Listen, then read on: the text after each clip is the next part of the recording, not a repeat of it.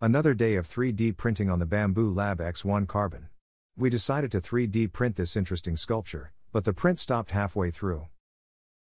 So we head to the lab to see what happened, and find the printer in a damaged state. The hot end face plate has fallen off. Clearly the nozzle is bent, and will need to be replaced. Start by disconnecting the 3 hot end cables. With those disconnected, move them to the side and use an Allen key to remove the 2 hot end screws. Remove the 2 hot end screws and set aside. Now just pull downward to dislodge.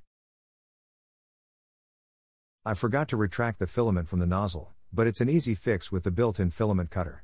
To swap out the nozzle, we will need the heating pad and thermistor from the bent nozzle. Start by removing the heat shield from the nozzle. Next we will use our Allen key to disconnect the fan from the nozzle. Set aside the fan and 2 screws, we will need them for the new nozzle. With the fan removed, we can see the cable channel on the nozzle. Carefully remove the clip holding the heating element on the nozzle. The thermistor cable held under this clip is quite delicate. With the clip removed, lift and set aside the heating element. Carefully remove the thermistor cable by pulling it out of the hole on the side of the nozzle. We have successfully uninstalled the bent nozzle, now we need to install a new one. The nozzle isn't in terrible condition, but next to the new one it shows obvious wear.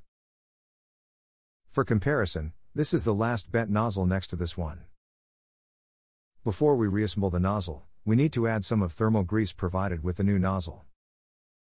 Look for the side of the nozzle with a recessed ridge, this is where we apply the thermal grease and place the heating element. Remember to apply a bit of thermal grease to the thermistor hole as well. Insert the thermistor cable into the thermistor hole, and route the cable through the channel on the nozzle. Now place the heating element on the thermal grease. And route the heating element cable alongside the thermistor cable. Carefully slide the clip on the new nozzle. Make sure the thermistor cable is in the channel on the side of the clip, otherwise it may be damaged. Replace the nozzle heat cover. Finally, reattach the nozzle fan with the 2 fan screws.